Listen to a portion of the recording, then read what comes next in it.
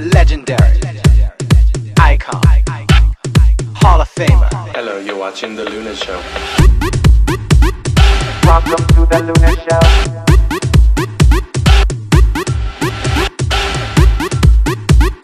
Welcome to The Luna Show. Legendary, Luna, Luna, Luna, The Luna Show. Luna, Luna, Luna. Welcome to The Luna Show.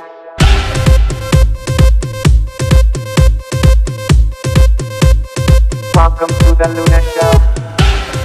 Hello, legendary mother. You're overall East Coast mother now, the House of Ebony? Yes, I am.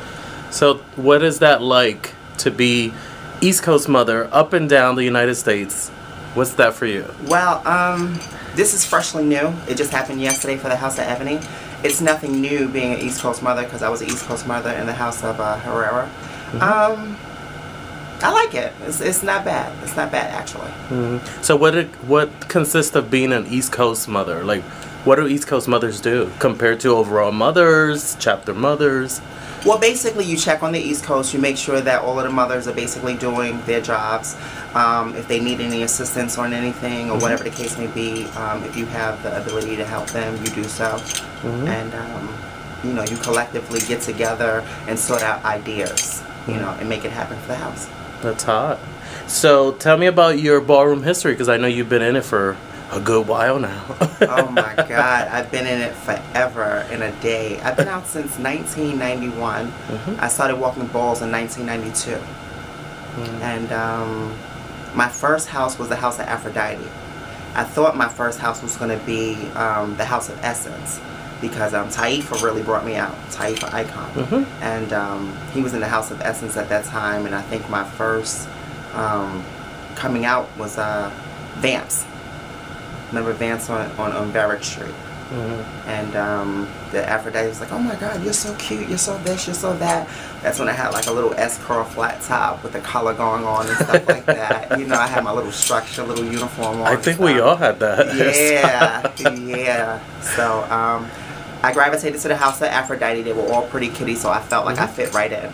And then my next house was the House of Gautier. I believe that was 93 to 94, like somewhere around that time.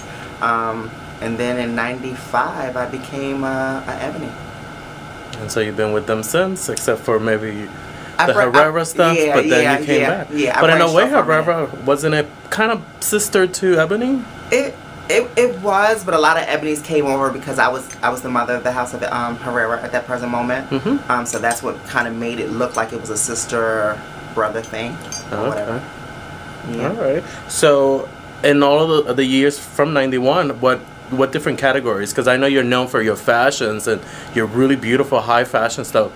How you started? I know that wasn't your first category, was it? That wasn't my first category. My first category was actually face and runway at the same time. Like I was walking both of those at the same time. And then the fashion part came along.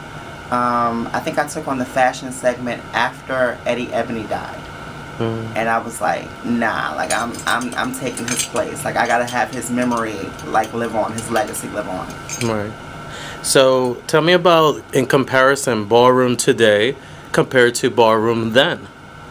Because we lived through the golden years of ballroom, which in my heart is the 1990s. So how do you think it's changed? And it's a lot of younger people walking. Back then it was like the elders, like they are the elders now.